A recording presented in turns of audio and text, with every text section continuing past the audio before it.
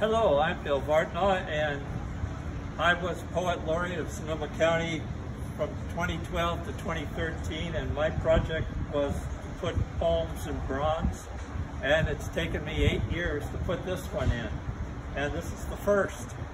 So I will continue to do it as we go. This is a poem by David Bromige, who was the second Poet Laureate of Sonoma County, and who taught at Sonoma State College for over 20 years.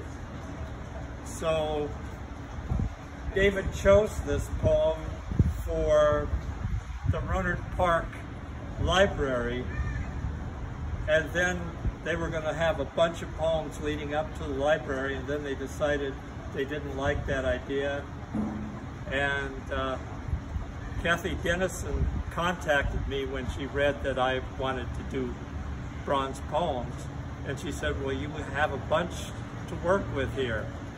And so she led me to the current, or at that time anyway, the head librarian of Rohnert Park, Nancy Lynn Cabin, and Nancy led me to Beth Lister from the city of Rohnert Park, who gave me Warren Nauman from the Public Works at Rohnert Park's name.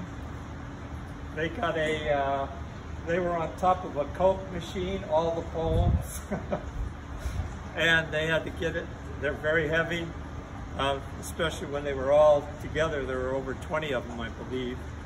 And a couple of letters were broken, so we had to get those replaced, which we did at the Bronze Plus Foundry in Santa Rosa. And then Patrick, well, I brought it to Patrick after we got all the letters replaced, and he gave the new shape. And I want to thank especially Cynthia Stefanoni and all the people at the Sebastopol Center for the Arts who will be holding this in their Peace Garden whenever the pandemic lets us do that.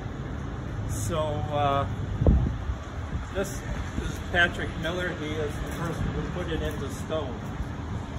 Hi, I'm Patrick Miller with Bohemian Stoneworks. We've been here in Sebastopol since 2009, and Bill brought us the bronze lettering all soldered up in a flat plane, and then I worked with Cynthia at the Center for the Arts on the shape of the monument, and then we built the forms. We decided on color and poured the concrete into the mold and polished it so the bronze and the concrete are a flat plane.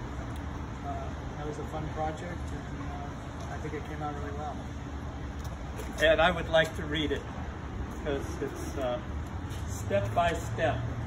Actually, David changed some of the wording in his book when that came out a few years later, but step by step, the mounting excitement as we move, step by step of difference, off the same, if wants to be the same as is. David Bromige.